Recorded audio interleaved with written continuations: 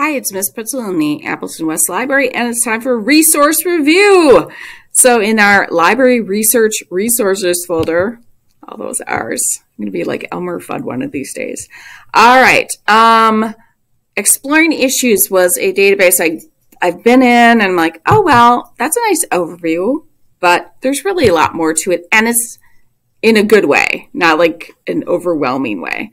So they take these issues like this one, the hot issue is the opioid epidemic and who's responsible for it, abortion, animal rights, cell phones, climate change, cyberbullying, death penalty, euthanasia, gun control, all these issues where there's a wide range of viewpoints on and a lot of very diverse viewpoints. So online privacy.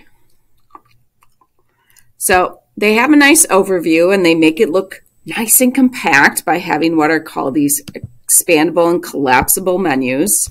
So you can choose to read them. So it's like headings in a textbook. But what really gives the depth to this is, so they give you this overview of online privacy, but then over here you've got these questions. I'm going to just see if I can do my Control++.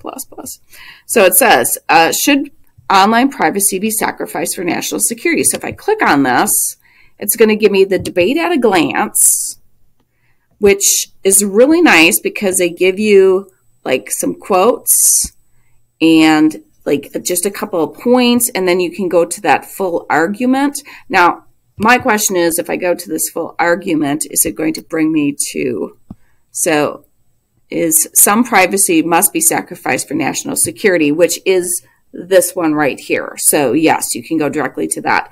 And so the opposite, is that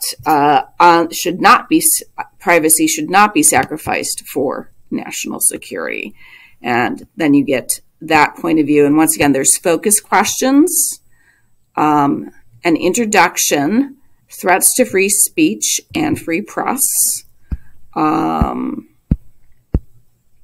no defense against wrong information, no more checks and balances, a threat to democracy, and an infographic. So there's a little infographic for you. And how to cite the page on the bottom. So really, we have the database opposing viewpoints, which is great. We have a database called Pro-Con. This Exploring Issues is really basically does the same thing as that. They take certain issues like online privacy, and what I kind of like is that they don't just, I'm going to say show us. They give you what? 1, 2, 3, 4 different points that can be debated on this. So when you think about, they have what, 37 topics, and they give you 4 different points on that, and a pro and a con for each of those points.